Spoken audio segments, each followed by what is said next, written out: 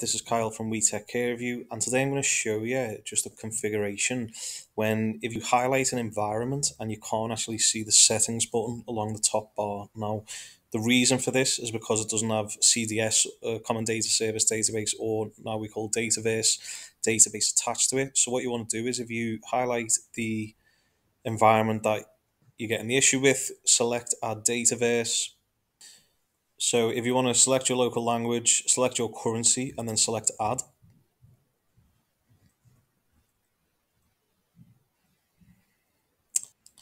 Now, what you want to do is after a couple of seconds, you can just click refresh to refresh the environment.